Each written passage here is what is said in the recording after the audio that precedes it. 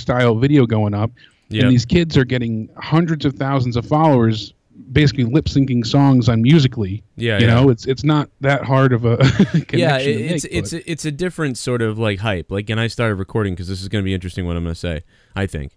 And we're talking about popularity on social media, right? Like, so years ago when YouTube first came out and there was all those little video sites everywhere, like videos were just about going viral with like your cat fell down the stairs or something, right?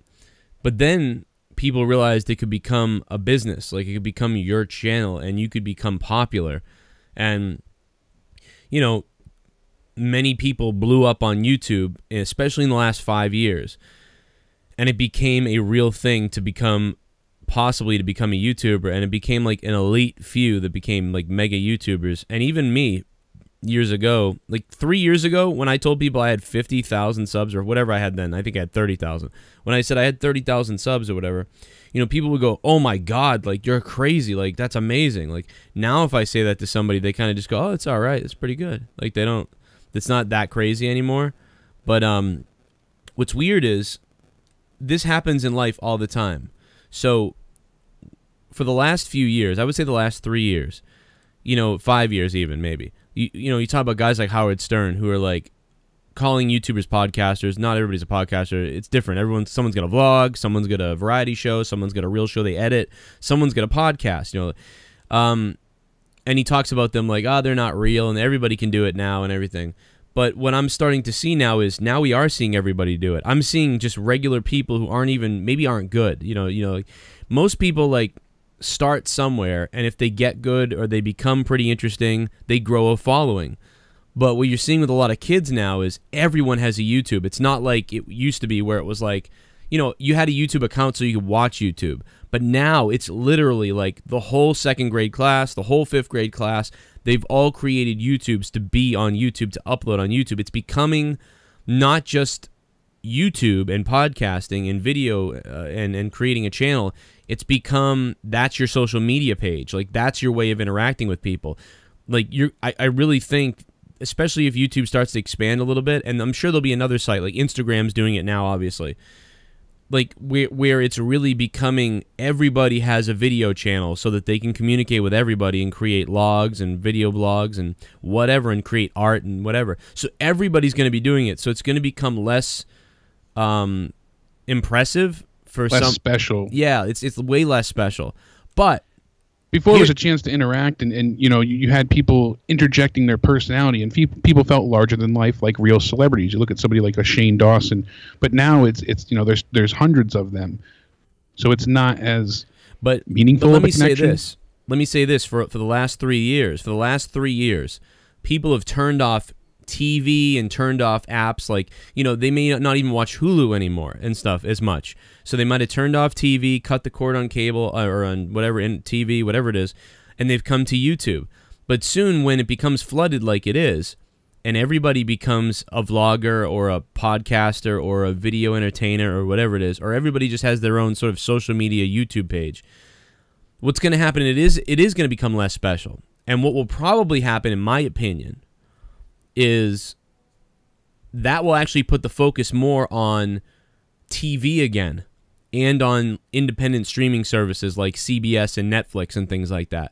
I really believe that it passes it back and forth, because 3-5 years ago, people thought what people were doing on YouTube was amazing and they were fans of it.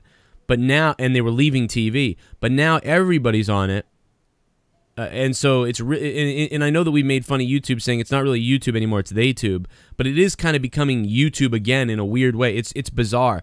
But when it becomes less special and everybody does it, that will put the focus more on Netflix and Hulu and other places like that again, right? Don't you think it will swing back? Because people just be like, so what, you're on YouTube? I'm on YouTube. Everybody's on YouTube, but I'm watching NBC right now. That's different. Yeah, it's almost going to go full circle. I can envision that happening. Isn't that weird? Like, it's so bizarre. It is. It's really a weird thing to think about. I just clicked in my mind right now. I was like, damn, you know what?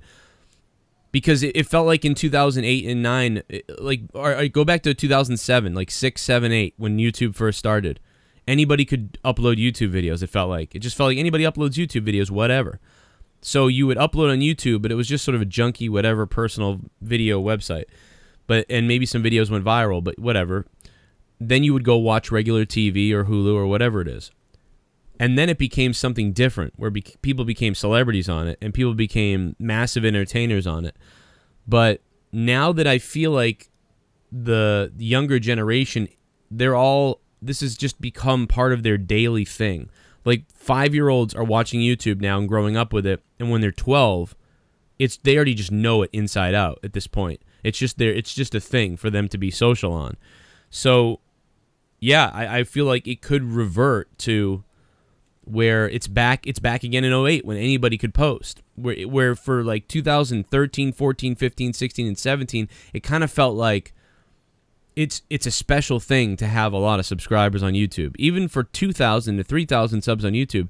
When I first started watching YouTube, you know, I remember watching channels and I saw people with 1,000 subs and I went, oh my God, if only I could have that. They have a core audience of this 1,000 people that watch them. This is amazing. I could create my own channel. Maybe I could do that. I don't know. And it just seemed unattainable in a way. But you'd give it a try anyhow. And now it just feels like anybody just throw it up and whatever. I don't know. It's crazy. It doesn't require. You know, it lost that sense of elitism almost. Well, everybody, and that kind of moved on elsewhere. You know what the elite needed to be previously for YouTube now kind of feels that way with Instagram almost. You know, you see the rise in Instagram models, and it was actually really interesting listening to Internet Today before. They were talking about how all these different Instagram influencers are, they're getting hotel stays and vacations and sponsorships and all these deals for free, just offering a bit of exposure. There's that word, exposure. And these two companies joined forces to create a fake Instagram model and a fake Instagram travel account. Yeah. And they showed how they bought some upwards of 50,000 followers in one day. Yeah. And they paid just a little bit of money, and within 2 weeks they were able to go on free vacations. They hired somebody to take pictures. Yeah. And they had sponsored brand deals within 2 weeks. Yeah, it's crazy. If I was ripped and 21-year-old guy and I look good, I'd be on Instagram making just crazy things. Yeah, that's it. I will say, though, that Instagram is kind of pigeonholed. Like, right now, I feel like Instagram is mostly, very good-looking people or makeup people or music. Really that, or vlogging. But really, it's about how you look. Like, a lot of people click on people's stuff because, wow, that girl's hot, or wow, that guy's hot. So I feel like the value over there is a little bit different. It's a little skewed. It's a little more... I don't know. It's just a different thing than YouTube for sure. Like over on YouTube, I could be 600 pounds, and you know what I mean. And I could be maybe I can't even get out of my house, and I could create a YouTube channel, and I could become a popular person. Where on Instagram, it feels like to be popular, you're sort of got to be a beautiful person or something like that. Yeah, it's all about vanity and looks and. Yeah, and I don't think they've crossed over into that really creative area yet. They're really kind of just in this subset of pop culture, or sort of it's the MTV at this point of what we do here. So, I mean, there's something for it. There's something to say for it, but right now it hasn't changed my mind really. IGTV it's been a little interesting that you can upload 10-minute videos, and I do want someone to rival YouTube, but everybody kind of does rival them, but in a weird way. They've got their own thing. Like Twitch is mostly gaming. Unless you have a mega podcast or a mega channel, you really can't take the audience over to Twitch, so it doesn't really help you. It's really pigeonholed as gaming. Instagram, again, is that sort of beauty vlog website at this point. Facebook is more of your family connections, so it doesn't always translate as well either. Even if you get a viral video with 20 million views, people are less connected to you. YouTube is still the #1 place to engage with people. And then you can even turn that into your Patreon, which that becomes your super engaged audience sees you on Patreon. And that's really about it. That's how I've summed it up right now. Where will Amazon come into play when they launch their video app?